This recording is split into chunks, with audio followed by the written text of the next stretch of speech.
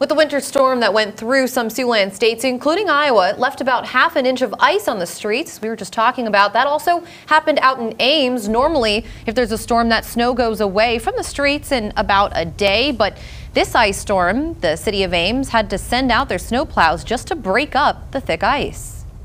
In an ice event like this, in a large event like this, we have to do something to help, the safety and the transportation of emergency vehicles, and also people that are traveling, in vehicles to get home. So we knew we had to go in the residential streets to do things. Good news, this was not the case in Sioux City, but officials in Ames say the warmer weather coming to the city there this weekend will help them get rid of the rest of the ice. It's also important to clean off sidewalks outside your home as soon as possible.